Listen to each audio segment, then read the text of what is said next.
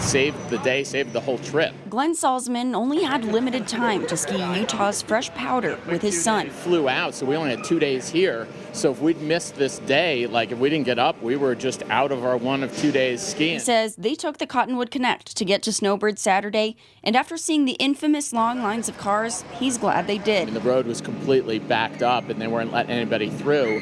And we got on the 7 o'clock, and they knew how to get around, and there was a police escort for a couple of buses, so we got to get on the road even before it opened up. Some skiers and boarders even thinking about paying for the $10 round-trip service in the future after experiencing the standstill traffic. I would pay $50 for a Cottonwood Connect if it gets me here in 10 minutes rather than an hour and a half. Salt Lake County leaders launched the private service, hoping it would help remedy the recent reduction of ski bus services by UTA and a swarm of visitors to the area. We know that there have been quite a few congestion issues, so it's just our way at offering one more service to help alleviate that. The shuttle runs Thursdays through Sundays and holidays until April, taking riders up to the mountains and back to various locations like Little Cottonwood Park and Ride. The shuttle just takes you right to the steps of like the central lodge over there, and you just get off and you start skiing, right? No more time wasted parking.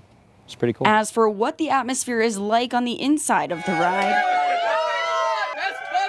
rider Raresh Gosman says it definitely woke them up for a day of skiing. The music they were bumping, some Roxanne by the Police, really good. We were doing karaoke in the shuttle. Guys, have a great day. It was nice meeting all of you.